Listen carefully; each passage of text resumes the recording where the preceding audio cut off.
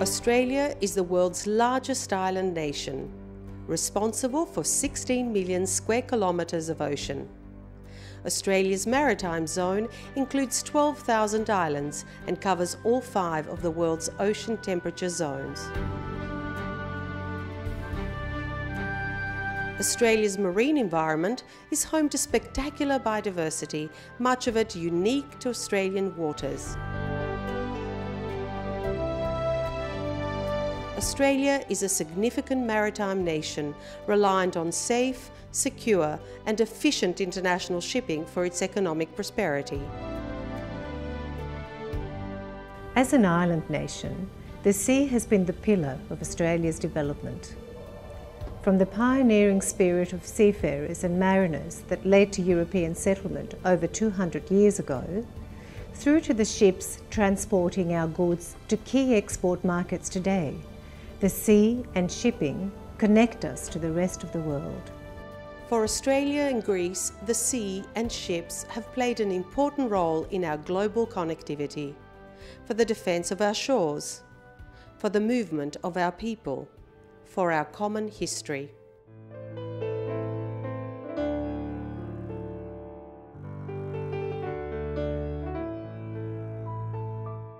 In 1915, more than 400,000 young Australians sailed across the seas to take part in Australia's first major military campaign in Gallipoli, landing on the Greek island of Limnos.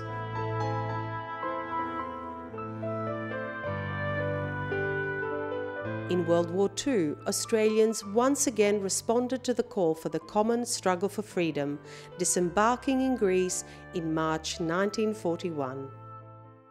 The strong bonds of friendship forged between Australians and Greeks last until our days.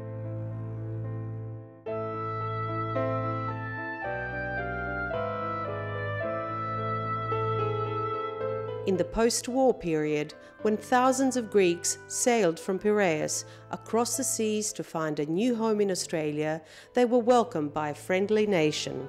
I served as a first officer on board Patrice for 16 months since the first voyage, which was August 1959. The trip from Piraeus to the last port of Australia, who was Sydney, takes about 34 days. Every time we carry 1,500 passengers, immigrants, and these people, they were coming from every corner around Greece. I was very much surprised to see sometimes the whole village coming from an island or from North Greece or from Peloponnesus to see their people going to a new country to find their new destiny and hoping one day to see them again.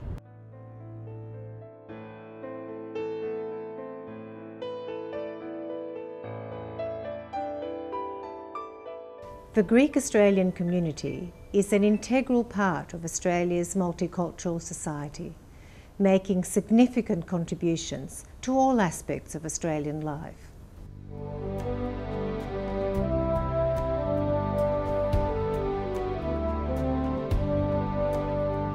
As an island nation, shipping is vital to Australia.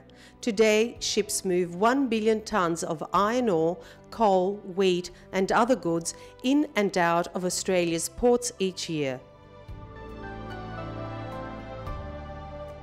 70% of this trade is with the Asia-Pacific, reflecting Australia's strategic location and increased economic participation within this fast-growing region. Greek shipping plays an important part in supporting Australia's trade performance, carrying Australia's energy, resources and food exports to our key markets in Asia and around the world. Australia is very important for Greek shipping. Australia is the largest exporter of dry bulk commodities in the world. Greece, on the other hand, is the largest ship owner of dry bulk vessels in the world. So what this means is that a significant percentage of Australian exports is carried on board Greek-controlled ships. Greek shipping, θάλασσα, for Greece is Greece itself, is our country. Greek shipping is maybe 50% of the European Union's fleet, and you will find a lot of it, a big, large number of it, servicing Australia.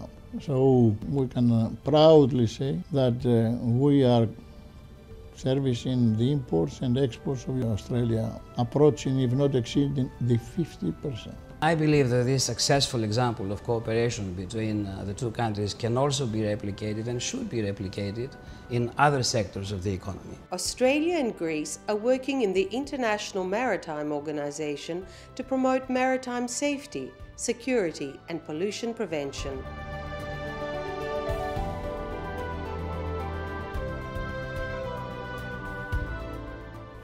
Australia is one of the world's most attractive trade and investment destinations. As the world's 12th largest economy, chair of the G20 this year, Australia is working with our international partners to promote trade and investment, economic growth and job creation.